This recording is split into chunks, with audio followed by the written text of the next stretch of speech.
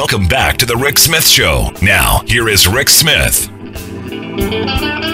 So over the weekend on our show on WBAI in New York City, we were talking about, in the city, the organizing that's going on. And there are a couple of groups that are just organizing like crazy.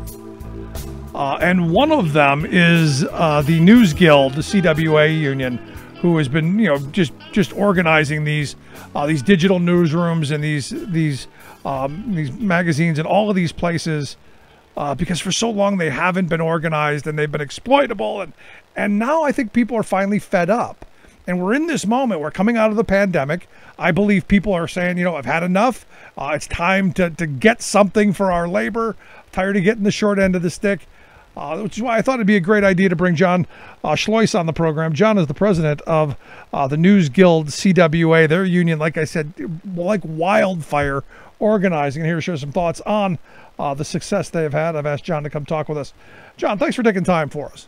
Thanks so much for having me, Rick. Great to be here. So let's start with congratulations. From everything I see, you guys are tearing it up in a time when especially with the last administration doing everything they can do to make it harder for people to organize. You guys have figured out a way of doing it.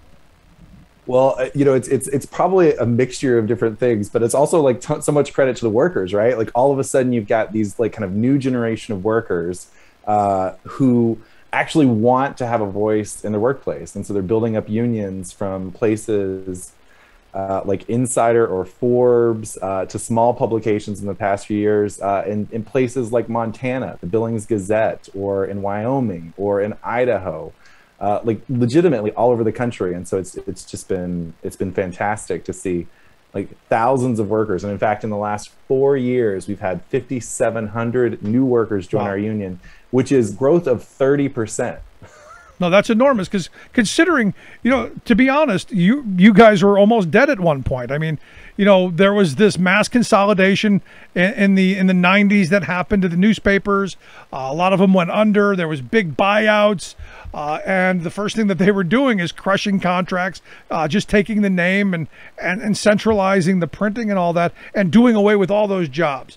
When I was a kid, the newspaper gig was a good paying, family sustained wage career job.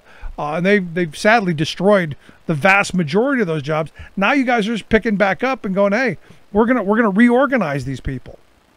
Yeah, well, it's sort of funny. Even if you go back to the founding of the American Newspaper Guild back in the 1930s, the problems were consolidation, low pay, no job security. So it's actually like, it just keeps repeating itself. It's like, I don't know, the common thing that almost every American worker who's not in a union faces. Yep. And journalists are just fed up. So right now we've got just a handful of companies that own almost all of the newspapers across the country. Many of them are controlled by private equity and hedge funds. So in a lot of places, workers haven't received a raise in sometimes a decade or more. And they also don't have any job security. So they're like, what are we doing? Like, what we do as journalists is we go out and we cover the stories in our community. We tell the stories of our community for other people to understand how our democracy actually works and functions. And it's so shameful that these high-paid executives at places like Gannett or Alden Global Capital, which owns Tribune Publishing, like the Chicago Tribune, or the Denver Post through a media news group, another company that they own. It's so shameful for these high-paid executives to just take all of the money and resources out of our company and give us just barely even crumbs. Julie K. Brown just published a book 2 weeks ago. She's a reporter at the Miami Herald. She's a member of the Newsguild. They organized a couple of years ago, and she just published the book about how she blew open the Jeffrey Epstein story. And she couldn't even get basic expenses covered while she was doing her job. And she had to cover a lot of other stories while she was doing it. And at the same time, she couldn't even save for retirement because she didn't make enough money in the paper. And that's insane. And a lot of the people I know who are in what is the new media, most of them are gig workers and don't even have employee rights. Which for me is another hurdle and obstacle that we have to figure out how to deal with. But it seems like, again, you've got these big CEOs who figured out a way to reap all the benefits, while the people who are actually doing the work, they're the ones getting the short end of the stick, which is why, again, I'm always rooting for the little guy. I'm always rooting for the working people to come together and say, I'm mad as hell and I'm not taking it anymore. I had those feelings myself. I grew up in very rural Arkansas in a town called Harmony Grove. I did not come from a labor background. I didn't know anything about unions when I was a kid through most of my like young adult life. And then I landed at the Los Angeles Times, a place that in the newsroom had never had a union in its 130 plus years. And we had seen just cuts after cuts after cuts. We had seen changing management. We had seen they pulled away our accrued vacation. So we couldn't even accrue and take vacation anymore as an asset. And they kept changing all these things. And we were like, this is crap. We need to stop this. And so we were like, well, how do we do that? And someone said, well, what about this union thing? That seems like a thing to do. And so we figured it out. And us with, about 1,500 other journalists and other media workers and activists in 2018 built unions and joined the Newsguild, our union. No, that was a huge thing, and I remember talking about it back then, just going, that's amazing, and hopefully it starts a wave of more people doing what you're doing. Because look, you're a young guy. Young guys and women are coming into this industry who, like you, sadly, know nothing about unions, no idea what they are, what they do, and what function they serve. So, part of what I do and part of what I think is important, we need to educate people on what exactly unions are, as opposed to what we're told they are. Because, you look at Amazon and the campaign that they ran. You look at this Washingtonian Magazine. Their CEO, I guess, threw everything that they possibly could at the staff, every, anti-union meetings, calling, staffers in one-on-one, all of the shenanigans that Amazon just got slapped for. They're doing on this smaller level because this is what employers have been getting away with for way too long. Yeah, it's so funny that you bring up the Washingtonian. It's a magazine here in DC, and the workers actually took a one-day strike a couple of months ago after the CEO of the company posted an op-ed in the Washington Post basically saying, if you don't come back into the office when we tell you to come back into the office, then you might as well, we're going to convert you to independent contractors. We're going to 1099 you. And the workers were like, that is so beyond disrespectful. They didn't have a union, but they took a strike. They struck, including middle managers. And so now those workers, it's not a huge number of people, but it's people who really are dedicated to like actually building a voice in their union. They're now organizing with the Guild here in DC. And you're right. I mean, this company, we have this saying in the labor movement, right, on the inside, that sometimes the boss is the best organizer. And this CEO is just burning money, treating her employees with such disrespect. Basically insulting their intelligence, right? And so, one of the things that was I thought was really inspiring was, they send out these anti-union talking points. They send it out in a slide deck. It's like, we just want you to have the facts, and you need to do your research before you vote, to join this union, because you need to know what you're doing here.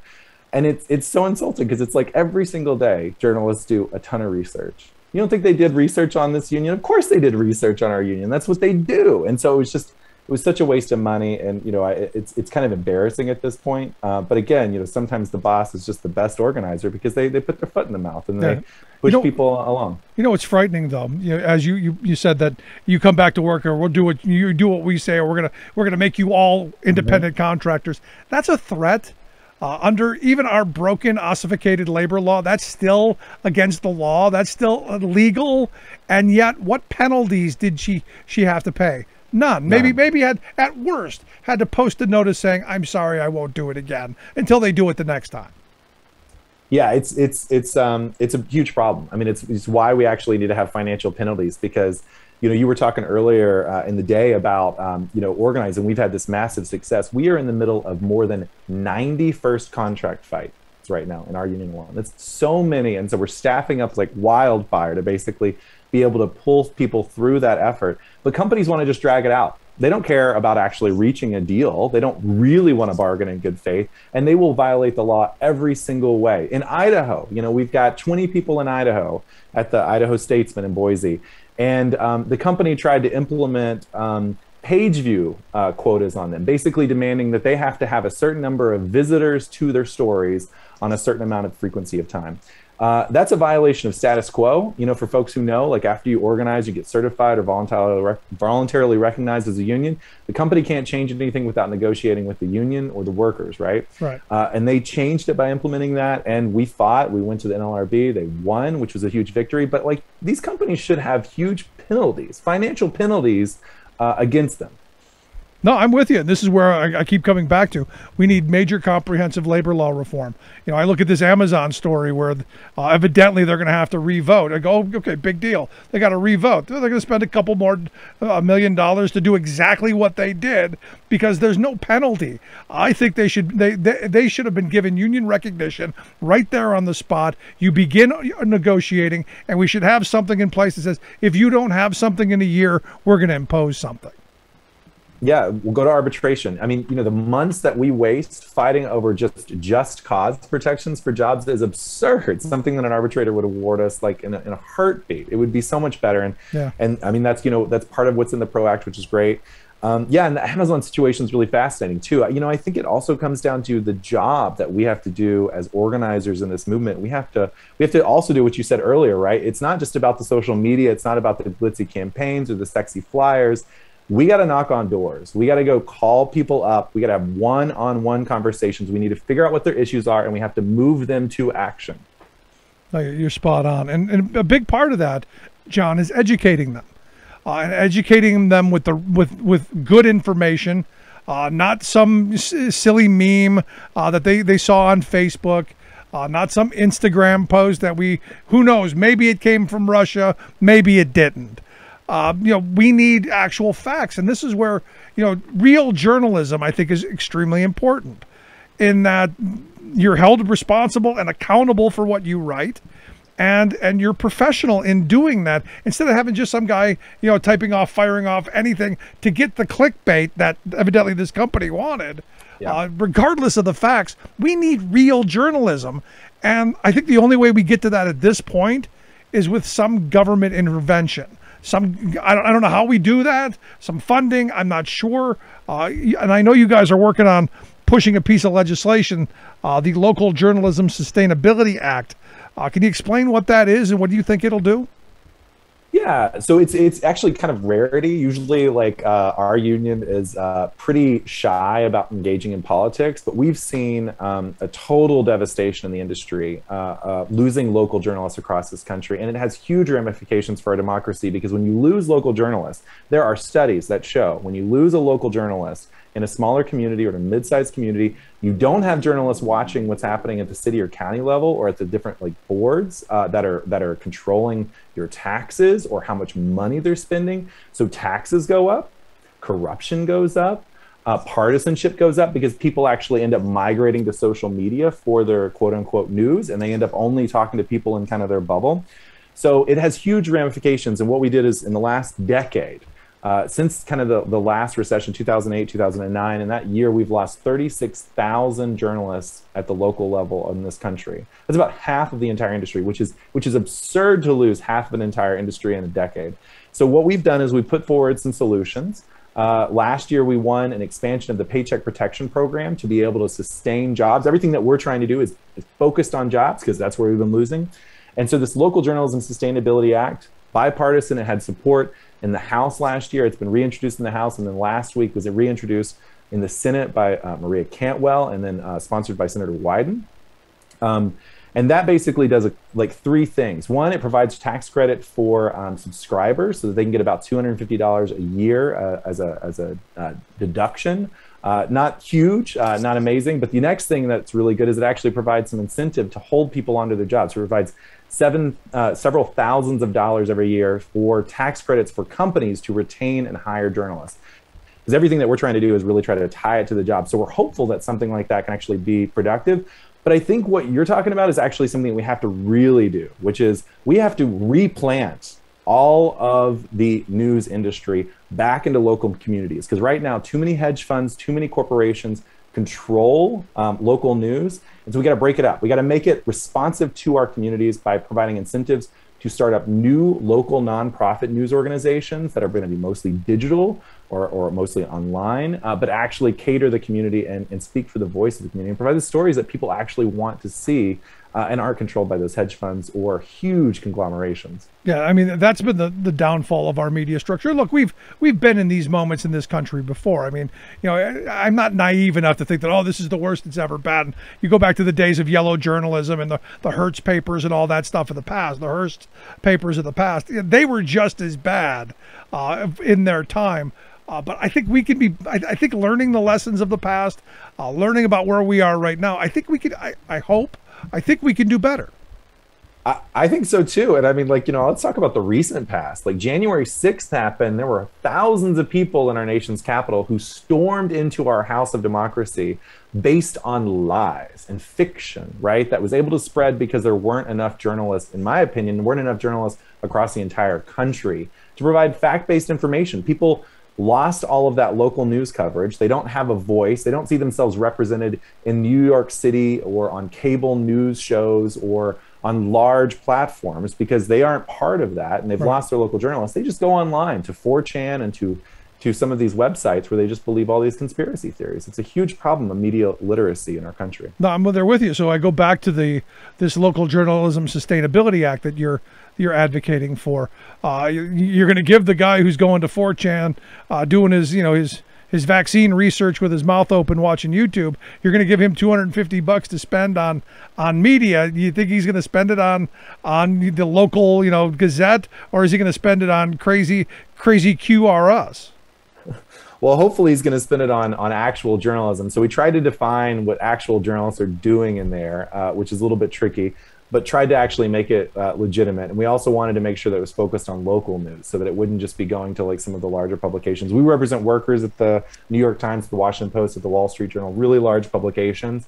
But the issue of losing local news is a matter of national import because a lot of news stories end up starting out as local stories from the get-go. So I'm hopeful there. And I think too, like the other thing is providing a benefit for companies. And some of these are still owned by families or smaller companies. Newspapers of New England is a smaller company. My paper that I cut my teeth on is the Arkansas Democrat Gazette. Just recently purchased the Pine Bluff newspaper from Gannett, the largest chain in the country, turned it back to local ownership, so it's owned in Arkansas. It would be good to provide incentives to keep jobs for journalists at the local level, and that's a big chunk of that. Yeah, ultimately, the conversation I had in the last segment with J.D. Schulten, he's like, look, antitrust laws play very, breaking up big conglomerates, breaking up these monopolies, play very well in urban areas and in rural areas because nobody wants somebody too big to be accountable. I think our media structure, something most certainly has to be broken up and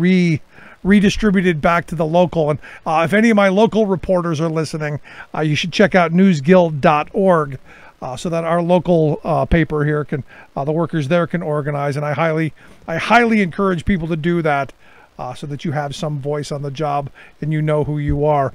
But John, last question I've got for you, because look, there are a lot of places out there who, like you said, they don't know what a union is, have never ever thought about it. What's the elevator pitch to them? The question is whether you want to actually secure whatever you've got going on right now and try to build something better.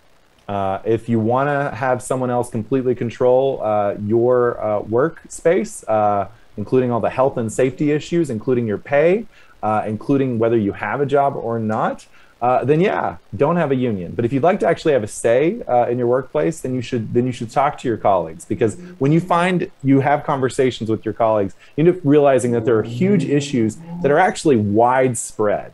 And then collectively, you can do something about it by building up a union, by building up a massive amount of support. And that just starts one conversation at a time. And you'll find those issues, whether it's retirement savings, it's healthcare, it's better pay. You can do that. And these companies are going to run you ragged if you don't actually stand up to them. Yeah, it's about wages, hours, conditions, but also about your craft. As journalists, you want to have an even playing field and even floors. You can go out and do the work that you do and do it without fear of intimidation or reprisal or poverty. John, I appreciate the work that you do. Good on you. Good stuff. I hope you come back and share some more with you as you continue to rack up these wins.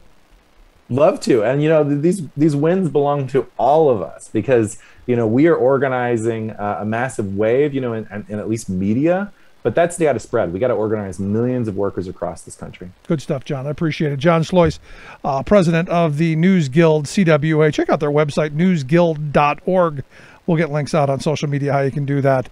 I'd love to hear your thoughts. You can email me, rick@thericksmithshow.com. Would you want $250 a year to spend on local media? Would you do it? Rick@thericksmithshow.com. Quick break. Right back. Stick around. You're listening to The Rick Smith Show.